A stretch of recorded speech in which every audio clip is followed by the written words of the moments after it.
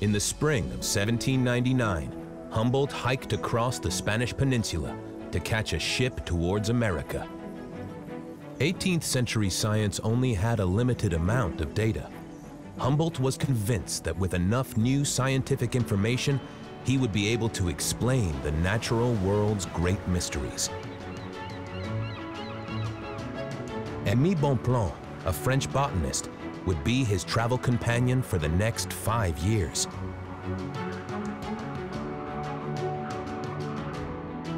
The men set sail on a Spanish ship towards South America. 41 days later, it dropped anchor off Cumana, in present-day Venezuela. Humboldt had brought 42 delicate scientific instruments to South America.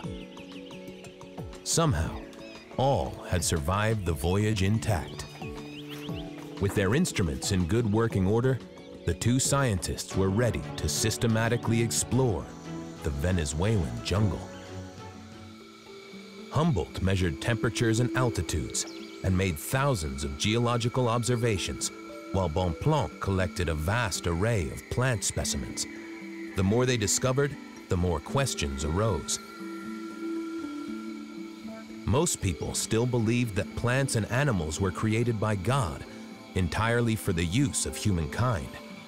How could this explain the South American wilderness, where humans seemed insignificant compared to the giants of nature? Before leaving the Cumana coast, Humboldt and Bonpland had one more mission to complete. They monitored a solar eclipse that astronomers had forecast for October 28, 1799. The event gave them the data they needed to pinpoint Cumana's exact position on the map. Less than a week after the eclipse, Cumana was rocked by an earthquake.